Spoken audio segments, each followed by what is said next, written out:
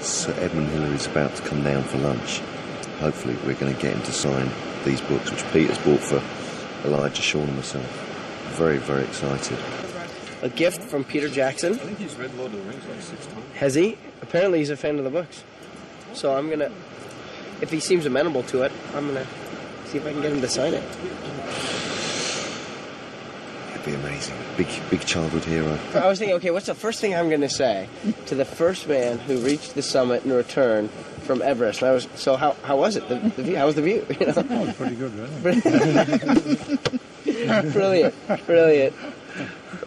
Actually, would you mind writing that to Gollum?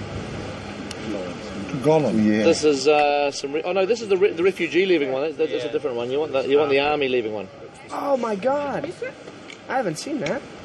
Oh, you'll have to pay. I've missed it. $9.50.